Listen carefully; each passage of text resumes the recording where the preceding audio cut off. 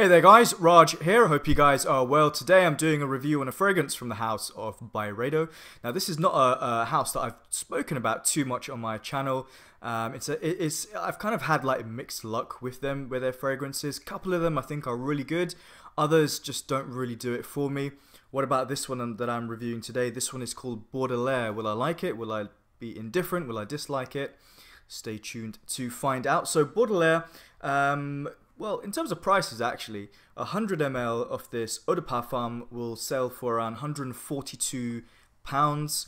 And the notes for this one, in the top, there's black pepper, there's caraway, there's juniper berries. In the heart, there's hyacinth, incense, and leather. And in the base, there is black amber, papyrus, and patchouli. So we've got a pretty interesting bunch of ingredients in there. I'm working off this sample here that I got from the company Aus Liebe zum Duft, or First in Fragrance. It's a German-based website, and I haven't bought from them in a while actually, but I have quite a lot of samples from them, or have had lots of samples from them in the past, and have a few that I still need to go through. And it's a good website to get some fragrances. You can get them for like maybe 3, 4, 5 euros. Sometimes they get a little bit more expensive, but I think it's a good way of checking out something that is maybe new to you or not very accessible. So Byredo Baudelaire. First thing I have to say is I really like this fragrance. It has a couple of negative points in there, but overall I think this is a really nice fragrance. Performance on me was okay. It wasn't bad, but it wasn't great. I was getting around 5 or 6 hours, and it was on that on that sort of border where I'm not thinking it's terrible, but it's not great at the same time.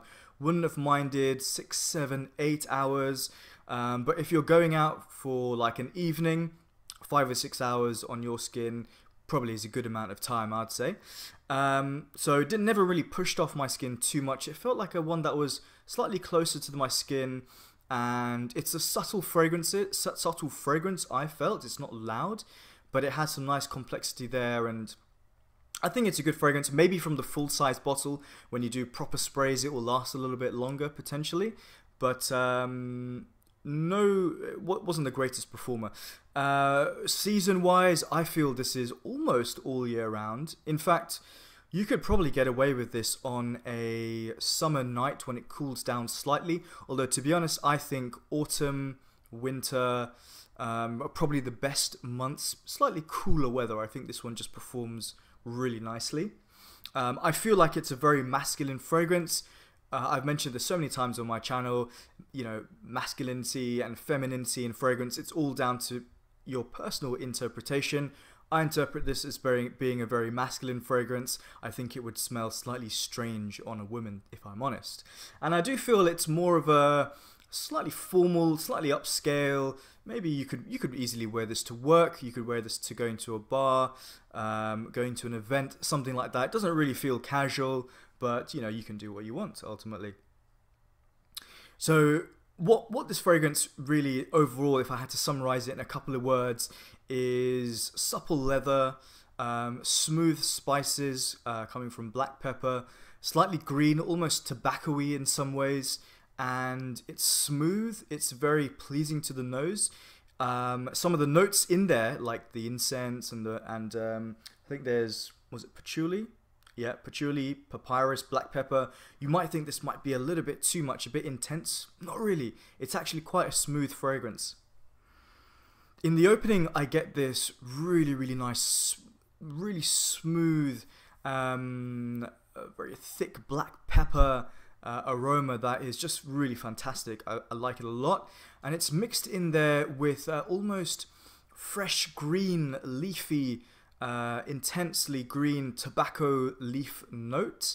Tobacco leaf is actually, if you've ever smelt it, it's really intensely green, slightly spicy. Maybe the patchouli and the papyrus is giving me also this feel and contributing to a kind of slightly woody, papery type of feeling.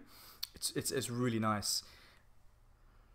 As the fragrance goes on, that's pretty much what you're going to be getting, and the leather comes through a little bit, and it's quite a supple leather, and I feel like it's a smooth leather that has been almost like polished or cleaned or not cleaned, what am I trying to say? It's been like covered in this spicy kind of oil. So you've got this oil mixture of black pepper and maybe some of the juniper berries and some patchouli. You've just like smoothed it out over this very, very leather that is already very smooth, left it to dry, and you get this kind of effect. It's very masculine, it's a very strong scent. It kind of has a kind of tobacco-y feel to it. Really nice. Really, really like this fragrance. And that's pretty much what I get with this fragrance. Unfortunately, it just doesn't push off my skin too much. It doesn't really last a huge amount of time. But I think it's one of those fragrances where maybe you can just put up with that. Sometimes you get that with fragrances. You really like the scent, but the performance isn't there. But because you really like the scent, you put up with bad performance, and maybe you respray or you wear it on an occasion where you don't need to smell great the entire day. Just for a few hours is perfectly fine. It's a good fragrance. I definitely think it's worth checking out. For me, it's one of the better ones in the whole Byredo range.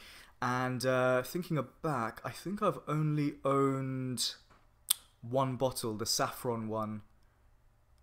I can't even remember the name. It's like the female equivalent of, or it's been said, it's like the female equivalent of Tom Ford's Tuscan Leather. The name is just not coming to my mind. In some ways, actually, this one does kind of remind me also of Tom Ford's Tuscan Leather, but not as harsh and too strong. It's like a more subtle, more refined version of that, but also kind of a little bit different as well. Overall, I think it's a good fragrance. I'm going to go with a rating of 8 out of 10. I would have liked to have gone higher if the performance had been there. I think this potentially could be a full bottle worthy fragrance for me. It's not high up on that list, but I'm going to think about it. So guys, let me know your thoughts. What do you think about this fragrance? Have you tried it? Do you like it? Not really. You're in the middle. What about Byredo? What are some of your favorite fragrances from Byredo? Always great to hear your thoughts. Take care, and I'll see you on the next video. Bye.